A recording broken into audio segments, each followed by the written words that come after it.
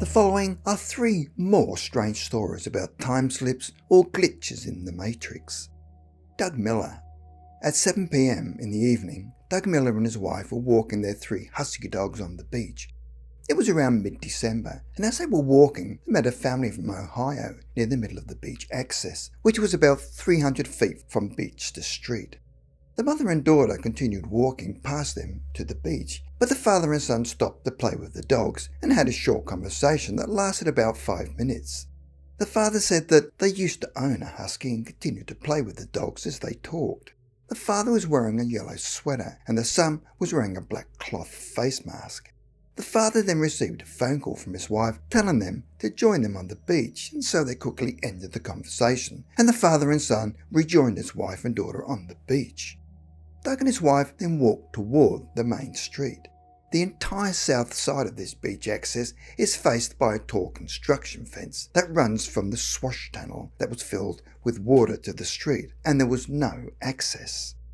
At the end of the swash channel is a cofferdam out into the ocean. It looked as if they were building a new fishing pier, restaurant and a parking area, so everything was blocked off. There was also a restaurant along the north side of the beach access. When they reached the street, they turned south in front of the construction fence which runs along the sidewalk and walked to the next building, which was about 50 feet south of the beach access. They then waited for 2 cars to pass and crossed the street to walk down an alley next to a barbecue restaurant. They then stopped at the barbecue restaurant patio to ask the hostess if dogs were allowed on the patio. And while they were talking to the hostess, they saw the family from the beach access come out of the restaurant with their food and sit at a table on the patio, dressed in the same yellow sweatshirt and same black face mask. It was definitely the same family of 4. Doug and his wife just looked at each other with confused expressions because they realized that there was no possible way for the family to have made it from where they'd passed them on the beach access to the restaurant in the time they did, and without passing them. That access and the sidewalk is just a few feet wide and was not possible, and they certainly would not have had time to get their meals. No way. Dr. G.E. Moon. In 1935, a Scottish physician by the name of Dr. E.G. Moon had a practice in Broadstairs, East Kent, UK.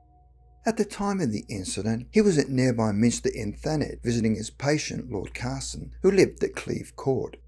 After talking to Lord Carson, the doctor left his patient and made his way downstairs into the hallway. As he was standing in the hallway, his mind was preoccupied about the instructions he'd given the nurse about the prescription he'd left for Lord Carson. When he was standing at the front door, he hesitated for a moment, wondering whether he should go back upstairs and have another word with the nurse, but then changed his mind and walked out the front door. As he stepped out of the house, he was shocked to see that his car was no longer in the driveway. He remembered parking it next to a thick yew hedge, but the hedge was also missing. It was at this point that he looked around and found that the entire surroundings had changed, and the driveway itself was now just a muddy track, and then spotted a man walking towards him. The man approaching him was dressed in unusual apparel. That was an old-fashioned coat with several capes around the shoulders and a top hat. His clothing appeared more suited to someone from the 19th century. As the man was walking, he was smacking a whip against his riding boots, and slung over his shoulder was a long-barreled gun.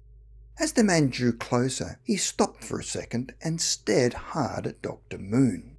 Even though Dr. Moon had suddenly found himself in a changed environment without his car, along with a strangely dressed man coming towards him, he was not in the slightest bit alarmed or perturbed. But concern over Lord Carson's prescription was still on his mind. It was as if his mind was suddenly in 2 places at once. Dr. Moon then turned around and proceeded to walk back inside the house, but before entering, he decided to take another quick glance at the changed scenery behind him, and found that his car was back in the driveway alongside the yew hedge, and the muddy track was now a paved driveway. The strange man had also disappeared, probably back to the 19th century where he belonged. It was at this stage that the reality of his situation finally kicked in, and he realised that something very odd had just happened to him, and all in a matter of seconds. And why did he not talk to the man in the old-fashioned clothing? Dr. Moon seemed to have been drawn into some sort of hallucinatory state. He later discussed his ordeal with Lady Carson, but asked her that no word of it come out for fear of losing his professional credibility. It It appears that Dr. Moon had been caught up in a time slip. It was only after his death that the story was revealed. Naomi Fuller. The following story could come under a time slip, or a simple possession, or even reincarnation. It happened in the Swan Hotel in the town of Tunbridge Wells in Kent in southeast England in the mid-19th century. Nancy Fuller and her young daughter Naomi were on their very first visit to the town and booked a room at the top of the hotel. As the mother and daughter were ascending the stairs, Naomi's behaviour started to change, where she appeared to get agitated and then closed her eyes and started whispering to herself. Her concerned mother asked Naomi what was wrong and replied that she recognised the stairway and had been there before. She then came out with the startling remark that a lover was waiting for her in the room, as he said he always would. As they entered the room, the young girl went straight to the corner and called out the name John. It was as if someone was in the corner waiting for her. What happened next would astonish her mother when her daughter's eyes appeared to change in front of her and she appeared to grow older and her clothing took on an appearance as from an earlier period. After they left the hotel, Naomi was able to tell her mother what had happened, where she claimed that she had previously lived in this building when it was a privately owned house, which would have been before 1835, when it was first named the Swan. When Naomi had lived there, it was called High House, and in that life she had had an affair with a man called John. Unfortunately, her father disapproved of the affair and had the young man taken away, and the young woman was locked up in the room. Knowing that she would never see John again, she jumped out of the window and fell to her death. The Swan Hotel still exists today, and the room is now number 16, where it is claimed to be haunted. People have complained of bed covers being lifted off of the bed, chairs being moved, and someone tapping on the window. Could this be just a haunting where a young woman committed suicide, and have other young women been affected as they climbed up the stairs? Would Naomi have the gift of mediumship, but was unaware of her powers?